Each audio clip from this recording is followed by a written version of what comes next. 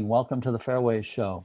My guest today is Kent Osborne, who's written a really interesting book called Play Like Ray. Ray's a leadership coach or a performance coach by training, and his book deals with some insights and approaches to the game that might shake you off your normal foundations. I'm not going to tell you any more about that. I'll let Kent talk to how he got started in writing this book and where it's leading. So Kent, good morning.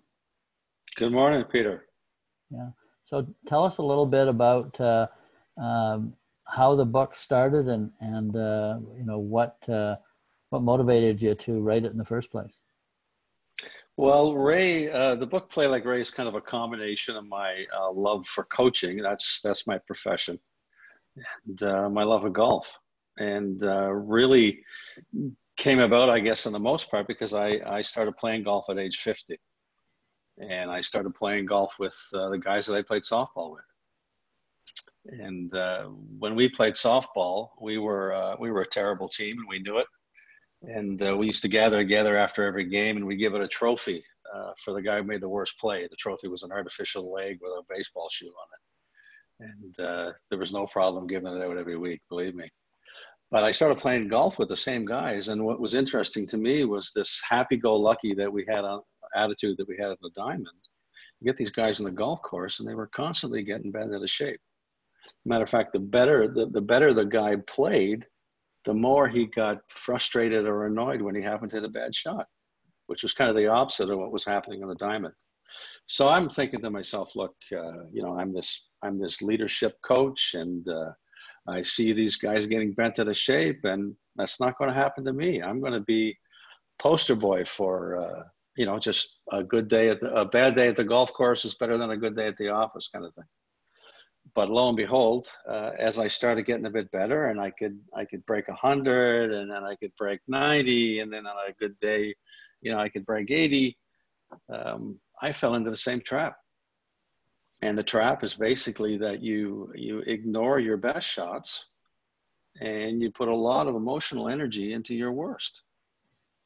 So if someone, if I hit a great drive and the boys said, "Oh, nice drive, Kent," I'd be flatlined. I'd kind of go, "Yeah, sure." I mean, at some point, I'm thinking, that's what I'm supposed to do, right?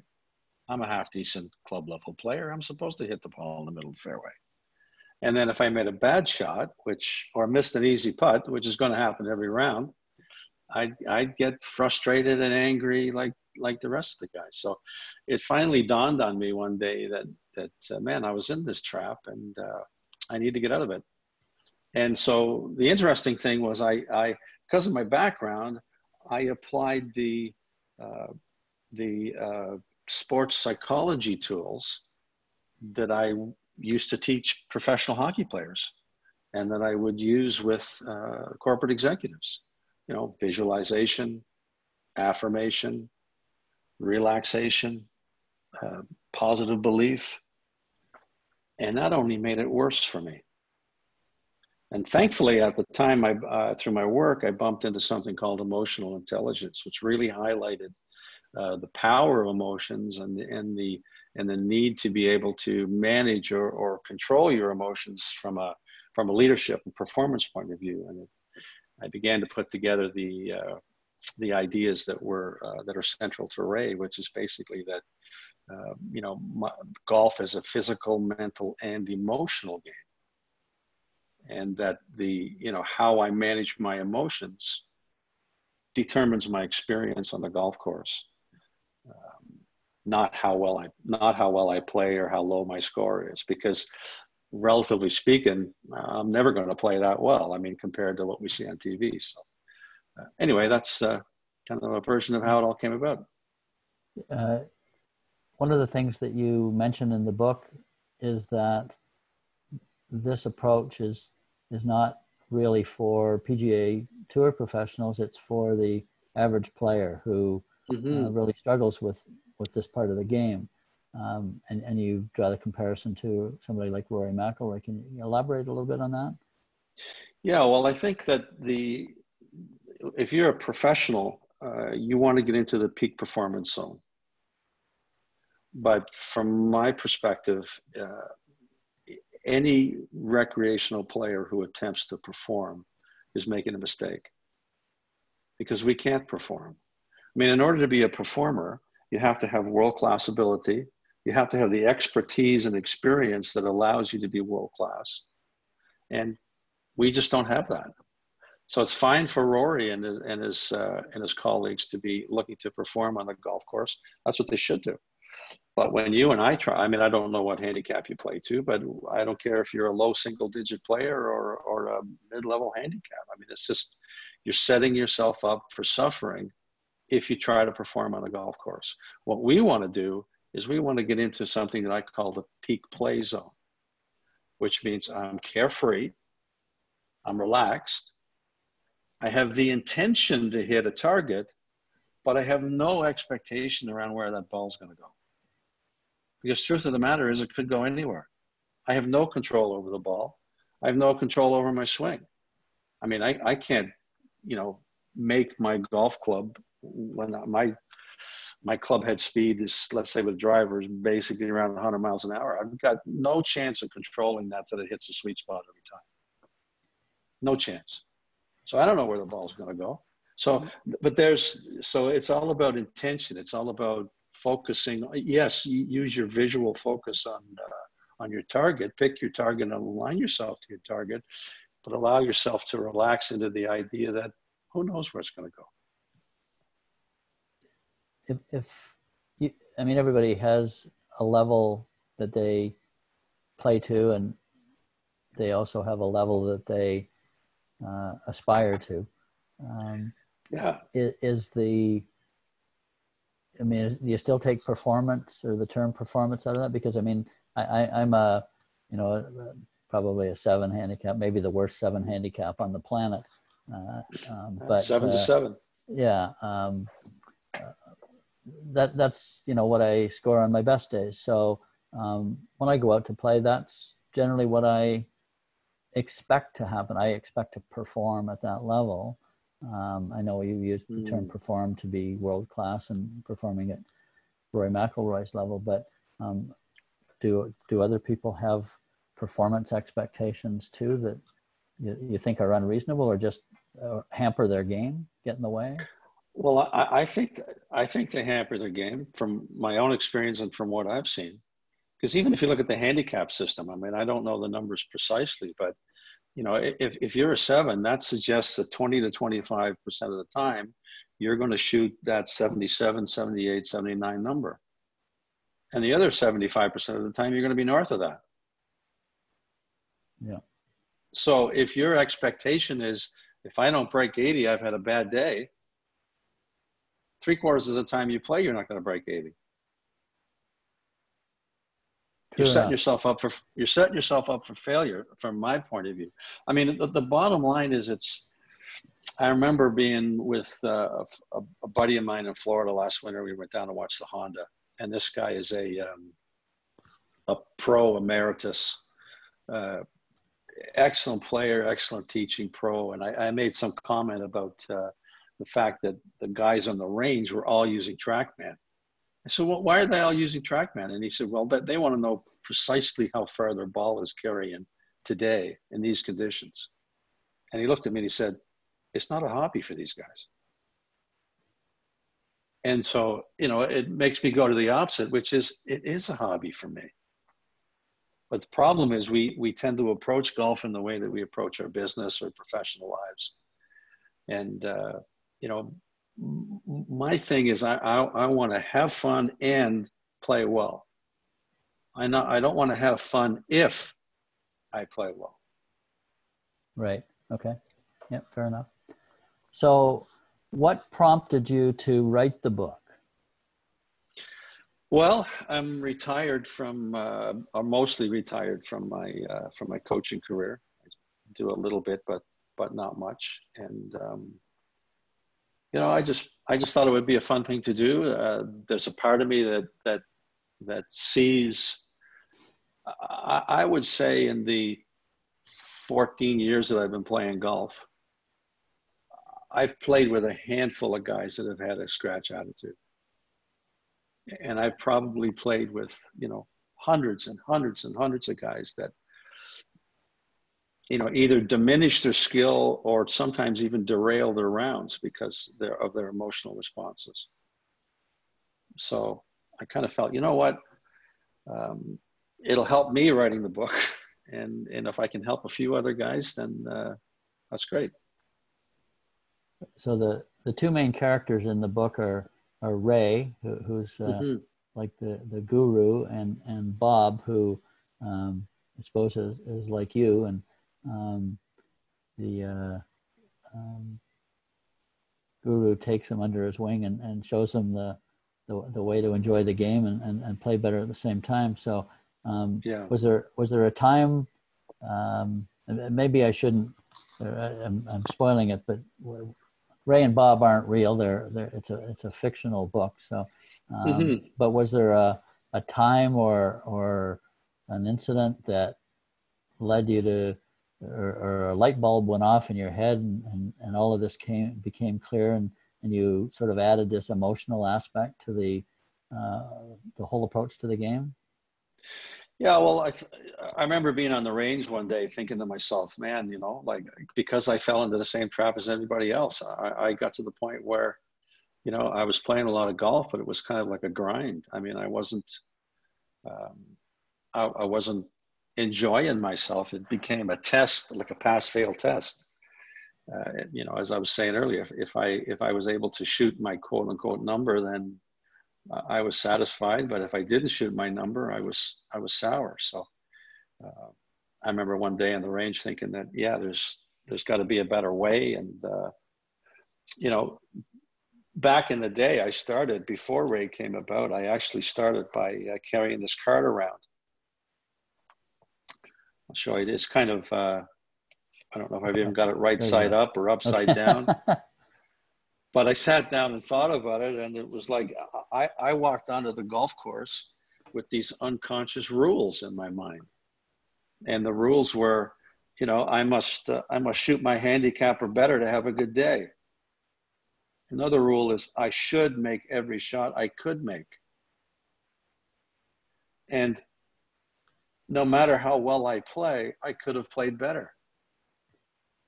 I mean, how many times do you go into the clubhouse and say, hey, buddy, great round? The guy says, yeah, you know, but geez, if I hadn't doubled on number 16, it would have been. Exactly. I mean, it's insidious.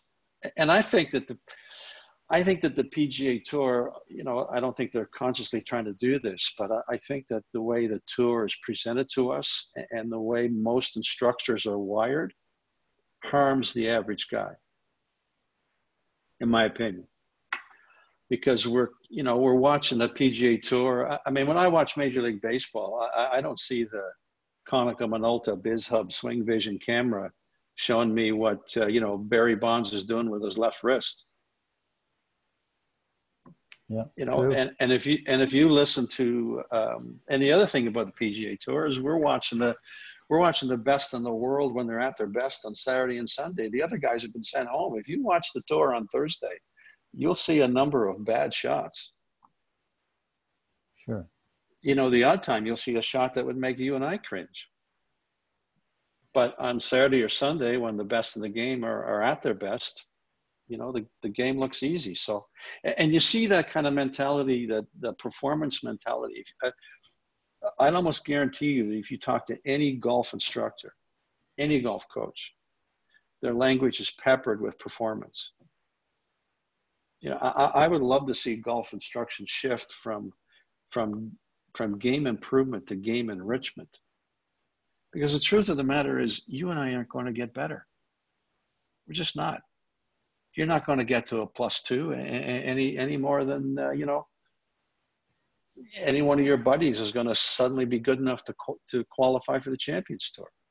I mean, yeah, your handicap might come down a couple of strokes if you sharpen your short game or hit a few more fairways, and mine might go up or down a couple of but fundamentally, we're not going to get to another level. And the instructors, they're so wired to get people moving up the pyramid. You know, I mean, if I had a 12-year-old prodigy or 12-year-old talented kid who's interested in golf, I'd absolutely hook them up with, you know, the best instructor I could find. But for you and I to go to you know, to get lessons with the idea that we're actually going to improve, I think it's setting us up for failure. Well, golf's such an aspirational game. I mean, we always want to improve. We're always looking for the edge. The entire equipment industry is built on, you know, adding an extra 5 to 10 yards every year. If all of those were true, we'd all be hitting it over 300 yards. But but you know, people believe it, or perhaps are desperate enough to try it, thinking that there's something out there that's going to make them play better.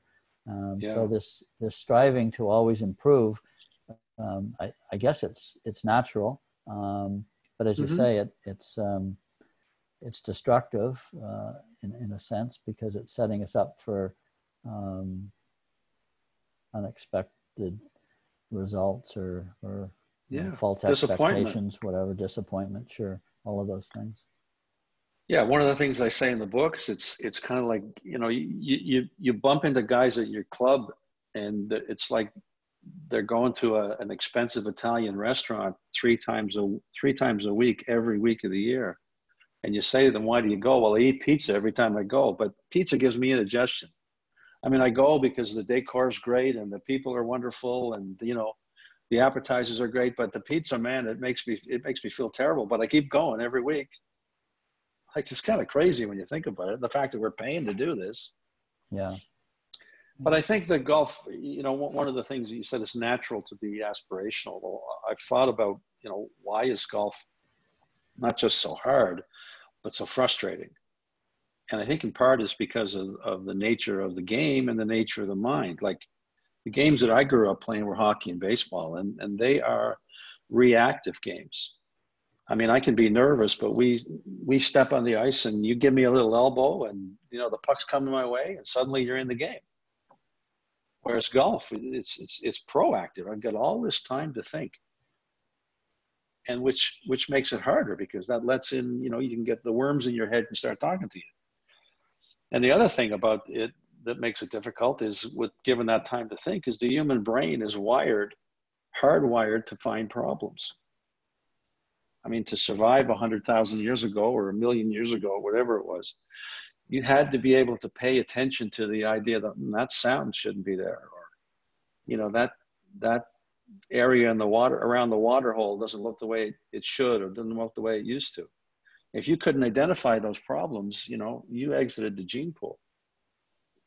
But now we have a brain that's really hardwired. It's much easier. Like when I used to consult, if I went into an organization with two flip charts and I said, okay, guys, tell me everything that's wrong with your company right now, I'd fill up that flip chart. And if I said, tell me everything that's right, it would be a lot harder to get a few items on the board. It's just the way we're wired. So I don't think it's a matter of blaming yourself for not having a super positive attitude. But I think it's recognizing that, you know, the nature of the game and the nature of the brain is going to mitigate against me being out there just relaxing and having fun. I mean, we really should. I mean, this is my opinion, but we should be playing golf the way you'd throw a ball to your dog in the backyard. You know, you look at the target, you throw the ball. If you miss the dog, well, you go and pick up the ball again, you throw it again. And paradoxically, the more you can do that, if you think about it, the more you're completely relaxed, carefree, just looking at a target and letting it go, guess what's going to happen? You're going to make more good shots. Tension's a killer. So, you know, sorry, you go ahead. Yeah, well, I was going to say, I think you made the point, and I can't recall whether it was when we were chatting earlier or if it was in the book, but that you can't think your way out of an emotional reaction. No, you can't. You know, if you're angry, you can't just sort of apply logic to it and say, stop being angry. It's not possible. Mm-hmm. Yeah, that's where, you know, I think one of the things that Ray says in the book is it takes feelings to change feelings. So it's really helpful. I think one of the most helpful things you can do for your golf game is recognize it's physical, mental, and emotional. 3 equal dimensions. Because what most guys do, I think, is they consider the emotional part of the game just a subset of the mental game. But if you think about, if you put the emotional first, in other words, if you get your heart in the right place, then you got a really good chance to get your head in your hands in sync. Like in my case, I think there's no doubt for me that developing a better attitude helped me learn to play better or play closer to my quote unquote potential, if that means it. And it's not new. I mean, I was reading this book. This is a book I'd highly recommend to everybody, all your viewers. It's called The Elements of Scoring, and it's by a guy by the name of Raymond Floyd, who knows a bit about it or knew a bit about it. This was written 20 years ago. And he says, in my opinion, attitude is the most underrated word in golf. A good one is essential to enjoyment, to improvement, and of course, to being a scorer. It takes time, but once you fully grasp and appreciate how valuable a good attitude is, the incentive to keep going is considerable. I mean, so it's not new, not a new idea, but I think it's been kind of buried under this whole mechanical, mental PGA Tour stuff. And again, like if you think about the PGA Tour visualization, so let's say I'm 190 yards out, which for me is a 5 hybrid, let's say, right? So I'm 190 yards out, and I want to be, I want to follow the mental program that my favorite PGA guy does, that Jack Nicklaus wrote about years ago, the whole mental movie thing. So I get in the think box. I don't know if you heard that term, but, I get in my think box and I see my target and I see my ball, this beautiful high 5 hybrid, arcing towards the pin with a slight fade. I see it landing, 20 feet from the pin. I see it rolling towards the pin. I see that all in my mind's eye, right? Good stuff. Now, what's the chances of me pulling that off on a scale of 10 shots? I don't know, 2 or 3 out of 10. That's being very gracious. And I'm a low single digit player. From 190 yards, if I get the thing on the green 3 times out of 10, I'm doing pretty well. So what I'm doing by creating this visualization is at a subconscious level, I'm setting an expectation in my mind. And when I don't meet that expectation, time and time and time again, what does that lead to? Frustration with the game. I mean, now again, I'm not saying this is not the way to go for the pros. I mean, bang on. If you got the talent, go for it. Because a pro is gonna pull that shot off 6, 7, 8 times out of 10. But I'm not. And I don't play, and I play with some good golfers at my club, and none of them are either.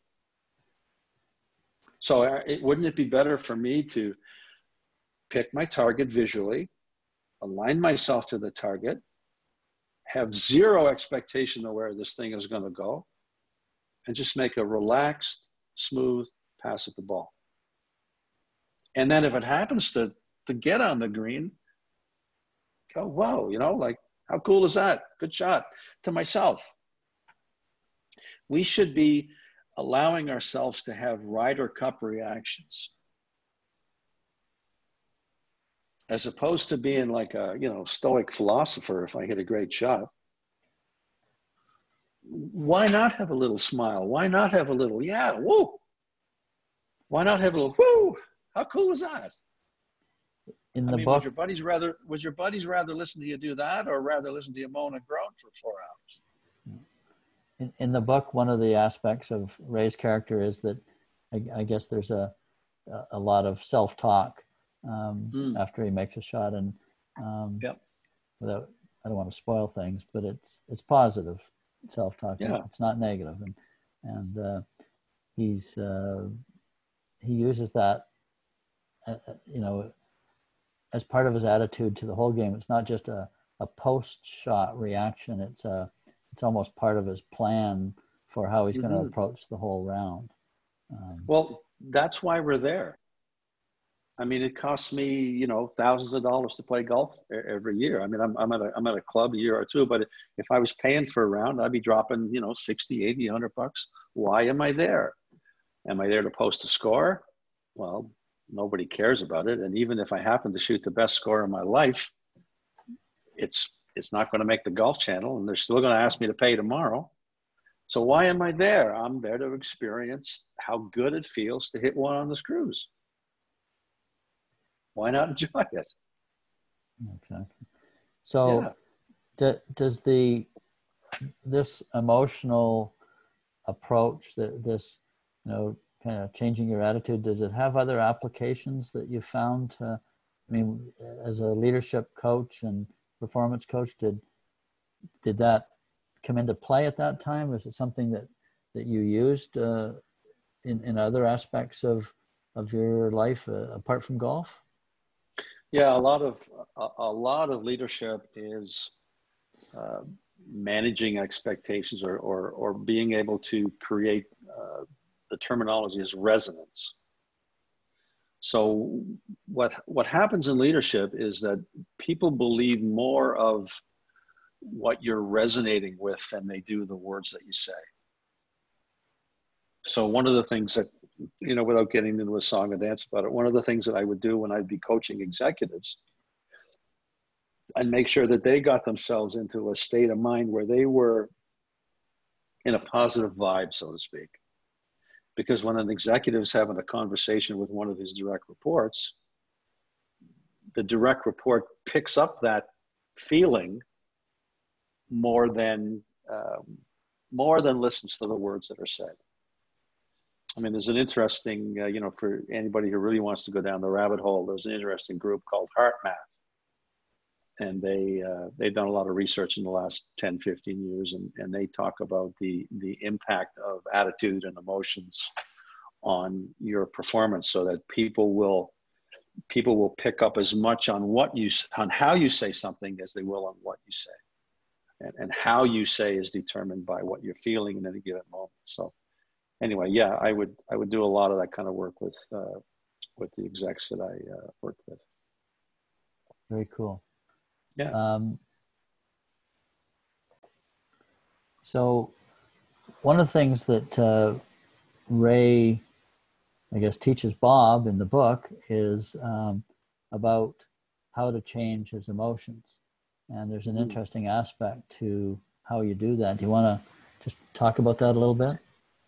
Yeah, well, the idea is that what Ray reveals is there's something that you do takes 2 or 3 minutes before the round, and there's something that you do after the round takes 5 to 10 minutes maximum. But you don't actually do anything during the round. Because if you think about it, when you're just absorbed in the game and you're playing well and you're really enjoying it, you're not thinking about anything. It just seems to kind of happen. It's almost like there's no thoughts going on. So the last thing you want to do during a round is, oh, geez, I got to remember. Now I got to remember I'm supposed to say this after a shot. Or now I've got to remember that I've got to do this or think that. You don't want to do any of that if you're trying to change your emotions. It's almost like you're cultivating an emotional state as opposed to try to control it. And you cultivate that before and after the round. And during the round, just play. And if you do this, I'm going to say if you do this for, 7, 8, 9 rounds, you'll start to notice a shift. Yeah, you'll start to notice a shift. Well, I'm looking forward to putting some of that into practice this round. I'm hoping to get out for what's only going to be my second round of the year, but there's lots of food for that there. And I guess my next question really is what's the reaction been to the book? I mean, it's obviously different. It I don't want to say it breaks the mold, but it certainly is off on a tangent a little bit from what the mainstream thinking is about, mental and physical, and now we've added in this third dimension. So, how have people perceived the book, and what's been the reaction to it? Well, I appreciate you saying that it's not in the mainstream. That's great. No, the reaction has been very good. I would say good to great so far. It's been out for maybe 4 or 5 weeks. It's only available online. And I've had some guys come back to me and say that it's changed their games, and thanks very much. And but it's been very, very positive. It's kind of a thing where it will work if you work it. If you put the tiny bit of effort, that 2-3 minutes before a round, 5-10 minutes after a round, if you put a little bit of effort into doing what Ray recommends, it will begin to make a shift. And to be relaxed, to be carefree, to be just target focused and enjoying your best shots. I mean, hey, that's why we're there. So you've obviously had some time to think about this, and as you're developing the concept and writing the book, would you say that you're now a black belt in Ray's way of thinking, and has it had an improvement in your golf game? Yeah, it's definitely helped my game. There's no doubt about that. I don't know whether I'm a black belt, but yesterday I was playing with three guys who are teaching pro at the club, and two other guys, and I hit a shot on the 8th hole that was a particularly good one, and I let out a little, like, all right, or something like that. And one of the guys said, I've never seen anybody, congratulate himself for a good shot as much as you do. And his other buddy said, well, that's his thing, man. Like, enjoy the good ones and forget about the bad ones. So I don't know. I mean, I still get, if I'm in a important tournament, quote unquote, I'll still get afraid. I'll still get a little pissed off if I hit a bad shot. But I would say it's more like a little pebble in a pond now, whereas 7-8 years ago it was a meteor into the ocean kind of thing, and a big tsunami. So, but it's cool. it's good. It's good stuff. Good. Well, thanks for joining me today on the Fairways Show. The name of the book is Play Like Ray. You can there's a description or a link below, actually, the video to let you know how to get the book online. And thanks again, Ray. Ray. Thanks again. Yeah, you could be Ray now, actually. Yeah, there you go. Yeah. Yeah. Thanks again, Kent, for joining me today. Well, thank you very much, Peter. I really appreciate it. Okay. Have a great round tomorrow. Thank you. Bye now. Yeah. Bye-bye.